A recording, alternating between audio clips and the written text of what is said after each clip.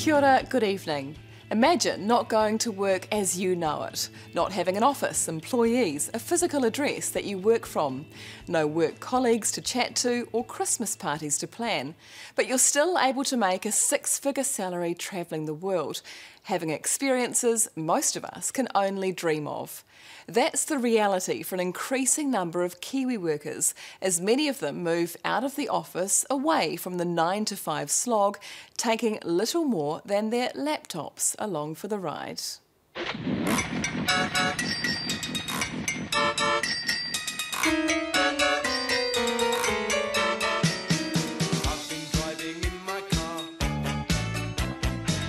It's 10:30 in the morning at this Auckland cafe, and while thousands of people around the world are just beginning their working day, that's me done for the day. Natalie Sisson has just finished hers. No, she wasn't working a night shift. I think I just love that I have so much freedom and creativity in what I do, and then I get to choose exactly how I spend my time. When I wake up in the morning, what I want to do is basically what I get to do. Sisson began work just 2 hours ago, and guess what? She's likely to have made more money today than many people make in a week or even a month. She has no fixed desk, no physical office, and operates entirely from her laptop. Is it that easy? Is it that simple? I mean, what was the road to get there? It is simple if you choose and you're really clear about what you want your life to look like. Sisson is known online among her thousands of followers as the suitcase entrepreneur. She's a new breed of worker, a lifestyle designer or digital nomad, a location-independent business owner who uses the internet to make her living. How different is this life from the one beforehand? Very, because that was the corporate world, going into offices, the long commute, working for other people, getting caught up in the bureaucracy, and all the politics, and just basically being under somebody else's thumb, which is so not me. So completely different. And that took a while to get out of that corporate mentality.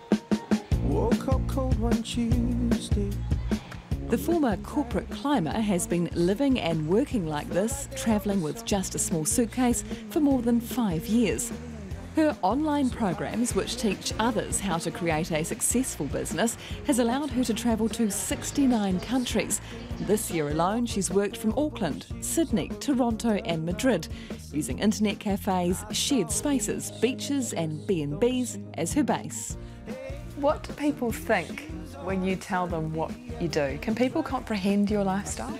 So most people think it's crazy, then some people are confused, especially if they haven't run a business before, and especially not if they're not used to working online, because it's a whole new world out there. It's like the wild, wild west. Digital nomads, as we call ourselves, you know, working with teams, virtual teams around the world, technology, online tools. It's pretty new for a lot of people. It might be new to many of us, but there's a growing number of people worldwide choosing to ditch the office and pack their bags, and doing well out of it. Hi, I'm Catherine Newton. I'm a lifestyle entrepreneur. I make 6 figures in my business, travelling the globe, doing what I love. G'day, my name's Logan Elliot and I'm a digital nomad. I manage 2 companies which I get to run from beautiful locations just like this. From Takapuna to Toronto, huge advances in online technology are allowing people to live and work like this in every corner of the globe. I'm really excited about where this movement is going, because I think it's about people being able to do the work that they're passionate about, to have flexibility in their lives and to have another level of security. For many of them, their Bible is the 4-Hour Work Week, written by this man, Tim Ferriss. At just 27 years old, Ferriss turned his fledgling company into a model of workplace efficiency, then turned those principles into a book. It sold almost 1.5 million copies, spent 4 years on the New York Times bestseller list, and turned Ferriss into a highly sought-after lifestyle guru. My intention, or I know my intention was to really write this book for basically 2 close friends of mine who were going through problems that I had solved for myself. And one of them was in finance and felt trapped in his job, and the other had started his own company and also felt trapped in this monster he had to keep feeding. So I really wrote the book as if I'd had 2 glasses of wine and was writing an email to close friends. Is technology making it easier to live this kind of lifestyle? It's never been easier from a technological standpoint, because there are fewer barriers to entry, that means there's more noise out there, which means you have to be better at marketing than before. Have you ever had a 9-to-5 Monday to Friday job, Logan? No, what's that? Would you ever like one? Not really. Logan Elliot fell into the digital nomad lifestyle almost by accident. In the early days, I used to try and treat the companies that I run as more of a 9-to-5, where I sort of go in at a certain time and try not to check the emails after hours. But then I sort of found, hey, actually that didn't really work. The type of businesses that I run, I'm more doing them, they're things I want to do, I'm excited about them, I'm passionate about them. So they don't really feel like work. So I have a pretty blurred line between what work and play is, really. Hello, how's it going? How are you? I'm Greg. He's a bit of a local expert in the field, with a master's in lifestyle entrepreneurship, among other things, and he guest lectures on the subject at Otago University. It's becoming a lot more common in all areas. You know, you hear about maybe it's harder to get jobs these days, jobs are less secure, so you're going, hey, I could actually start my own thing and have this flexibility and freedom to control my own destiny, and that's actually a safer option. Elliot has no fixed abode and minimal possessions. I think it's not just digital nomads that are challenging some of those things, but it's the new generations that are coming through. You're getting changing ownership models, for example, and seeing all this co-movement happening in terms of ride sharing and house sharing and these different movements. He spends his life travelling the world, blurring the lines between work and play, all the while running Kiwi-based creative entertainment business Highly Flammable. Everything from being in Iceland, exploring volcanoes and glaciers and interesting spots, and then being able to jump online and still keep up with the work that I'm doing has been quite good. You know, this sounds amazing. Is this the good life? Well, I think it is. I think it's a bit ridiculous, really. Typically, people fall into this lifestyle after a major life event, a redundancy, an urge to find something more satisfying than the sometimes mundaneness of the 9-to-5 work life. Ferriss says that's a social norm that needs to be challenged and redefined. Working 9 to 5, what a way to make a living. Do you have to work that number of hours? No. If you have an employee, then you have to get very good at negotiating.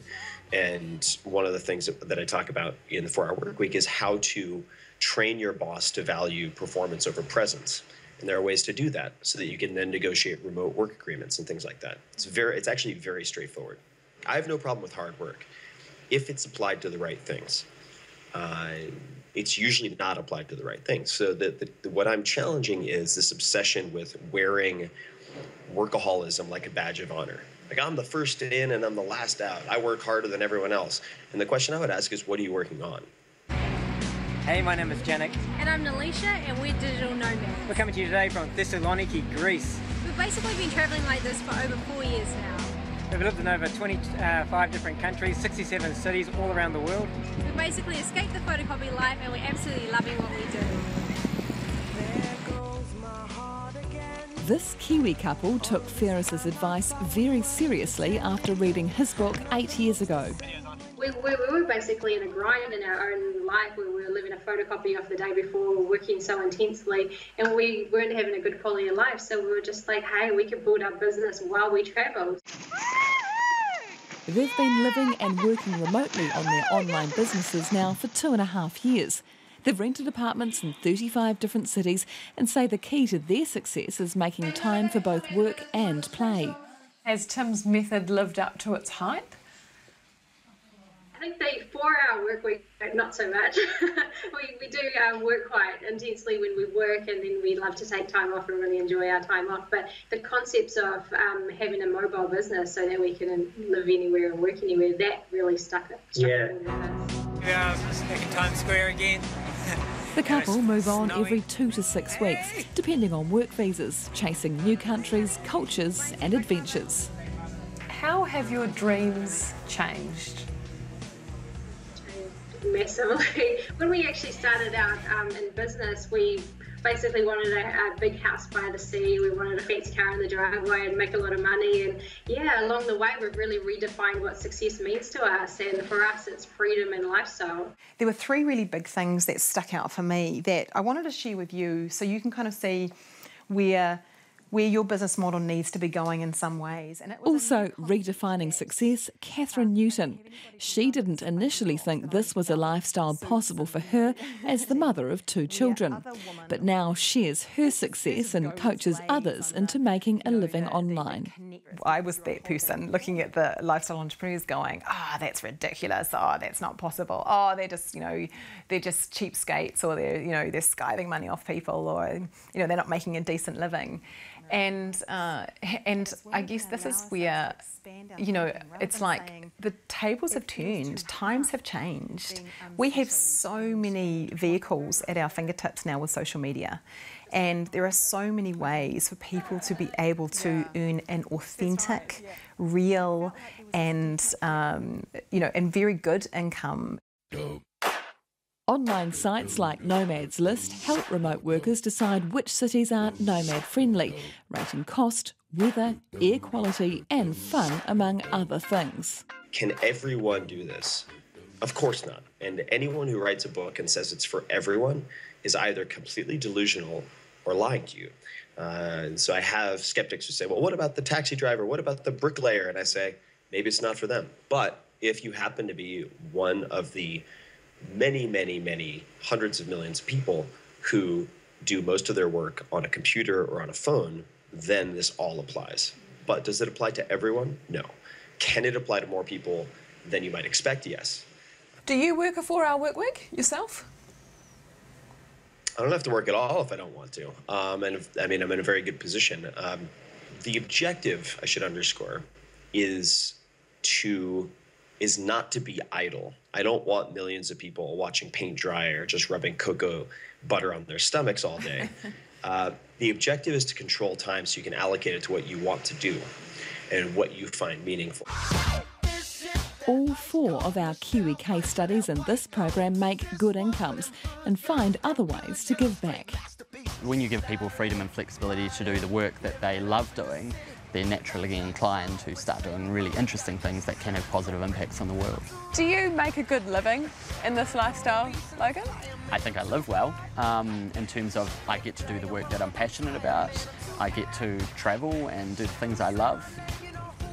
I don't think it's ever really been about the money that I make, to be honest. It never was, it never will be. If I wanted to earn mega bucks, I'd maybe go and do something different. But I feel like there's a big trade-off in doing that.